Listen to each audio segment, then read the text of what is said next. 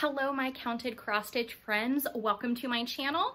My name is Amanda Mae, and this is my channel, Ardith Design, where we celebrate counted cross stitch, historical stitching, little pugs, and making all the things. If you are new, welcome. And if you're returning, I'm so happy you came back to talk counted cross stitch and needlework with me. I am a designer and I stitch under the design name Ardith Design. That is not my name. It is a name of a distant relative of mine that I really wanted to work on connecting the past and be a thread that connects the past to the present and hopefully into the future with needlework. I'm so happy to be here today. It is kind of towards the end of January 2022. I have been working away in my little office space here, getting ready for the Nashville Needlework Market, which is a wholesale needlework show here in the United States, but there are designers from Europe, Australia, I think South Africa, several continents being represented at the show in Tennessee. So I am excited. I am very busy, but I did get some stitching done this week, my own personal stitching, not model stitching. So I really wanted to come on camera and actually talk about it. So I've got a couple minutes. I took a shower, so my hair is wet, but I got pugs. I got quiet kids. We're gonna make this happen. I got little Loki pug here. I don't know if he wants to say hi on camera. Do you want to say hi? Hi, baby. You want to say hi? Yeah, so they are ready for winter to be over. They do not like the snow. Well, they don't really like anything touching their paws. They're so funny. Look at her little tail. Look at that. And we're just happy, aren't we? Yeah? Yeah, okay. I want to talk about some cross stitch, not pug kisses.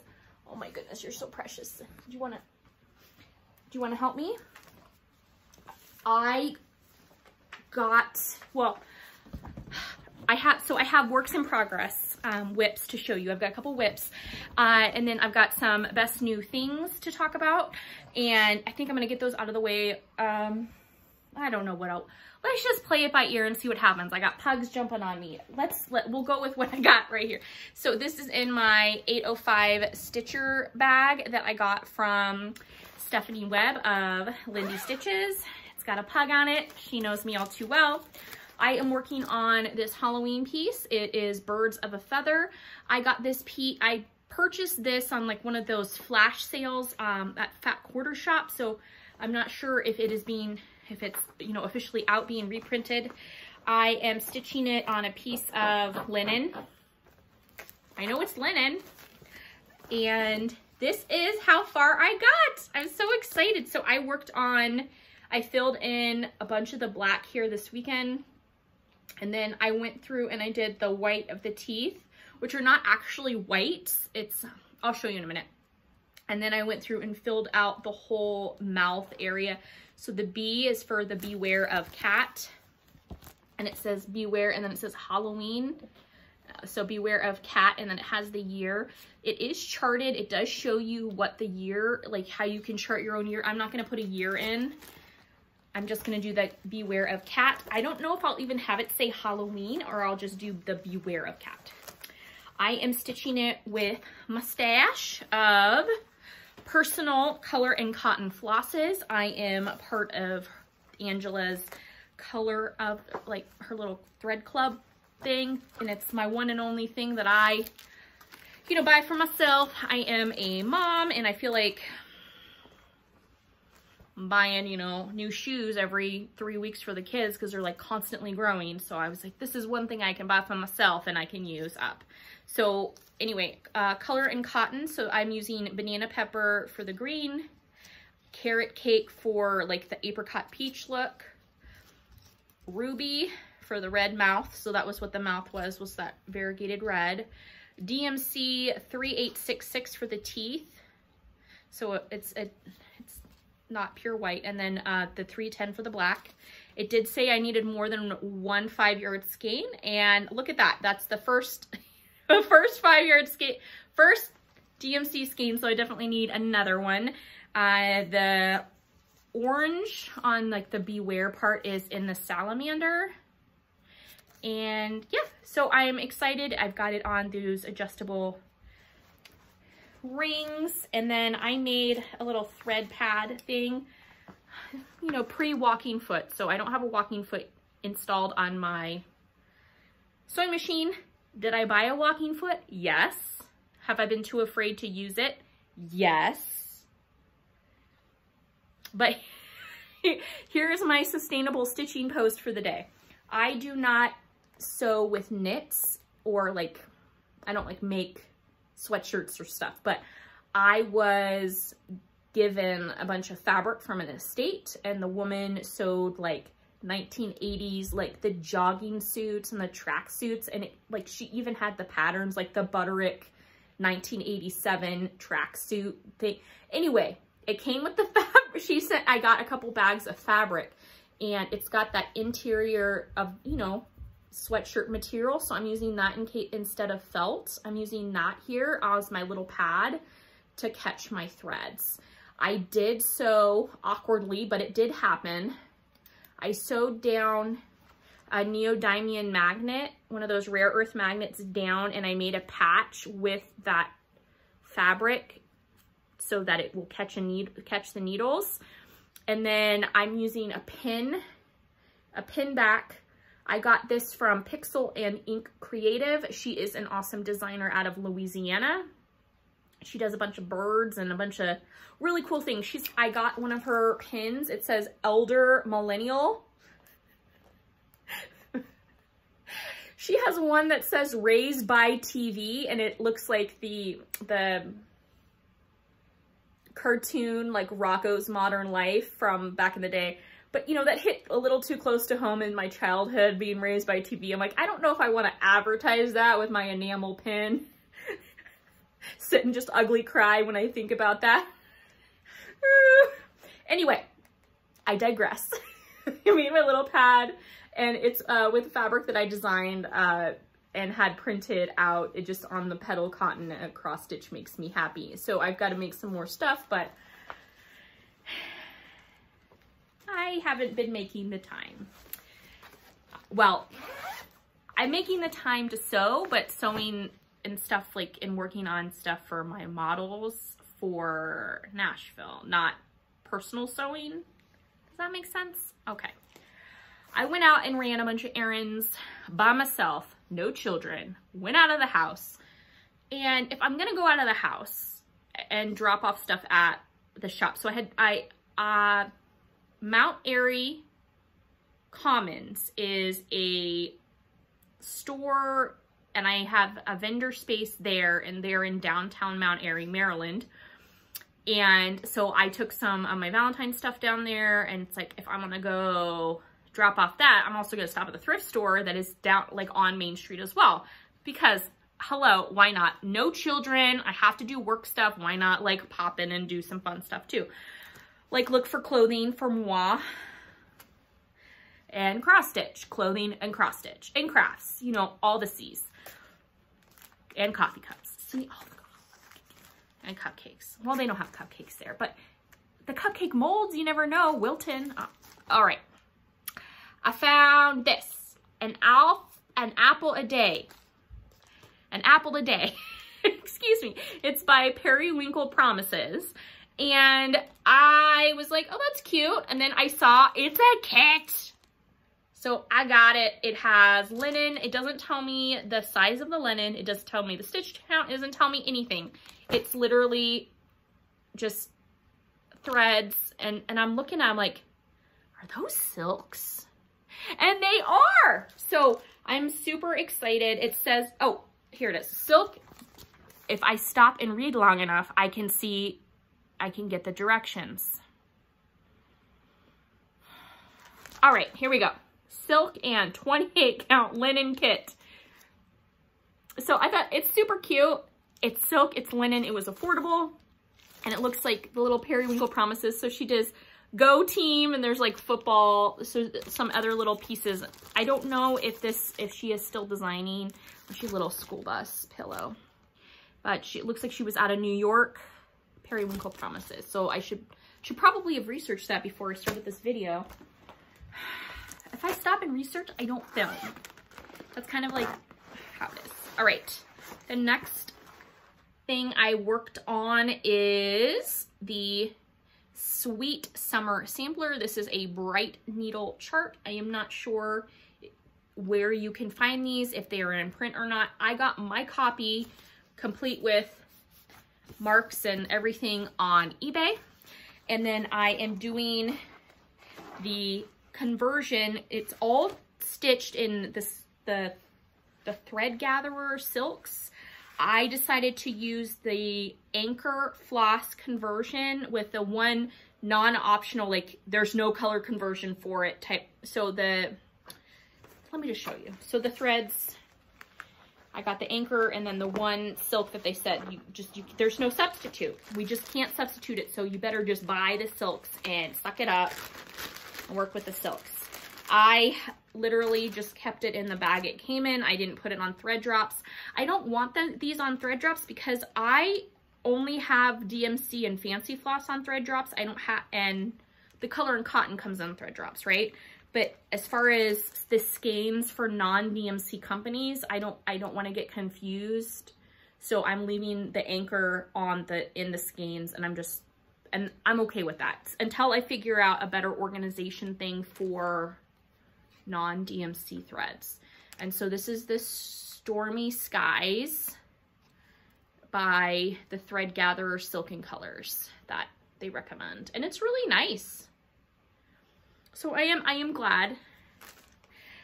It's been nice. So this is on a 28 count Jobelin, which the fabric, it's an even weave fabric, which means that the warp and the weft, so the horizontal and the vertical together are even. So the count for 1 inch of fabric, so if there's in 1 inch this way, there's 28 strands of the fiber. And then the other way, there's 28 strands of the fiber. So it's an even weave fabric.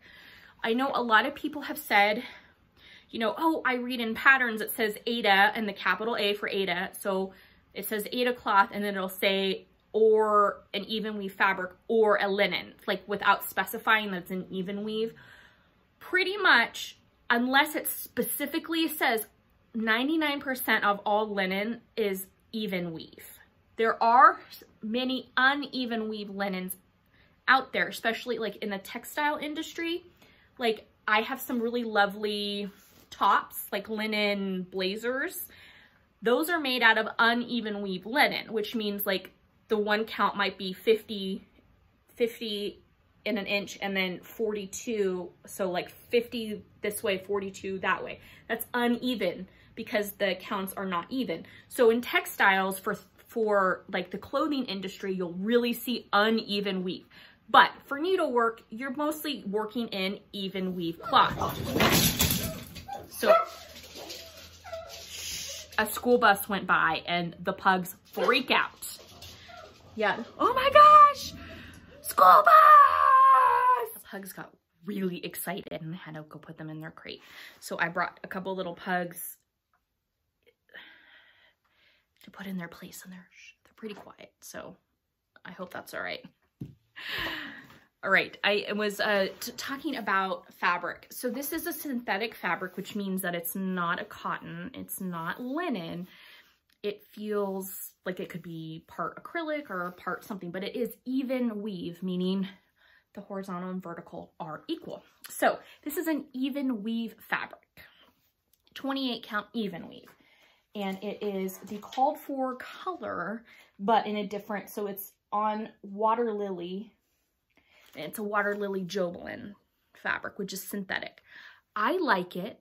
And most of the time, the synthetic fabrics are cheaper, like per square inch, like yardage wise, it's more economical to get an even weave fabric that's not linen. So it's just something to think about. And usually it's a thicker fabric too. Again, something to think about. All right, so here is where I am. I am stitching it 2 strands over 2 even weave threads, and I'm really happy. So I think it's really cool. I made a mistake on the petal here. Like I got really enthusiastic, so the petal is way bigger on this side. I am not taking out and fixing it. I think it looks great. I mean, it's not symmetrical, but I'm a little wonky, so I feel like it's within reason to leave it. So I got that one big flower I got down here. So this now I'm at the fill-in stage, filling this in, but this was all black here. And I've got to do the wonky alphabet. So I'm really excited. I really like this piece. I love sunflowers. So I'm hoping to make some more progress on that. The next project I worked on is, oh shoot, I brought this to show you. I love Valentine's Day and Cottage Garden Samplings. She's amazing. Her new Winter in the Woods series, oh my gosh, I love every single thing she does. Oh my gosh. So I wanted to bring that and show you. Okay. I guess it would help if I put my threads with my project. Some days I'm like, yes, I'm so organized. I'm on top of everything. Life. I mean, I showered, brushed my teeth. Things are looking good. Then I turn around, I'm like, where are my car keys? What are you gonna do? Okay. The last project I worked on is by Laura Daub, D-A-U-B. She is a relatively new cross-stitch designer, but she took the Instagram by storm in December with her Merry Witchmas Advent Calendar. I printed out most of the days to stitch, and I've stitched several of them. I did not print out the digital rendering mock-up of this one, so I can't show you the before, but it did have a number. It has a number 23 and then a large specialty stitch star. I am working on this series, but I am not putting the day number. Most of it's all backstitched. I'm not putting the backstitched day in because I'm not sure if I'm going to reorder the motifs. So I've done, so this is the one I just worked on. Please, please, please, people, if you're cutting your stuff and you're like, what am I going to do with a 3-inch piece of fabric? Well, Amanda Mae will tell you, you can totally keep it and then have little squares to make little tiny ornaments. And then look, I can still finish this as a pillow if I didn't want to do a standalone. Look at that. There's enough margin there. You really only need a half